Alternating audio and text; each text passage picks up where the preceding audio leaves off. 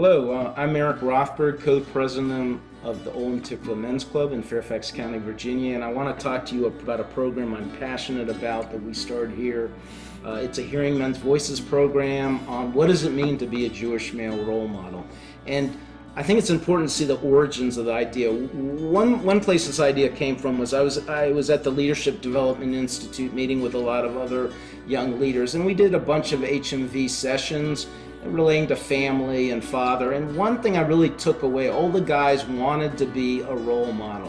They knew we speak through our actions, not our words. But the question they grappled with, well, what does it mean to be a role model? So that was sort of one idea I had kind of planted in my mind. Secondly, something I'm very passionate about is how can we apply Jewish ethics in our daily life to impact, make us better people. And that takes me to sort of the guidance on ethical speech, which I think is very powerful.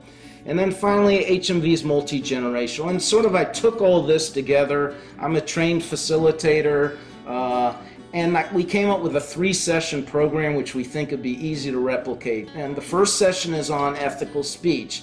Sort of guys discussing some of their experiences. And then I have sort of 3 pages of practical guidance on how you can apply the principles of ethical speech. The second session is on juggling family, work, and communal responsibilities. We want to be role models, but we have to balance all these competing issues for our time and priorities, energy.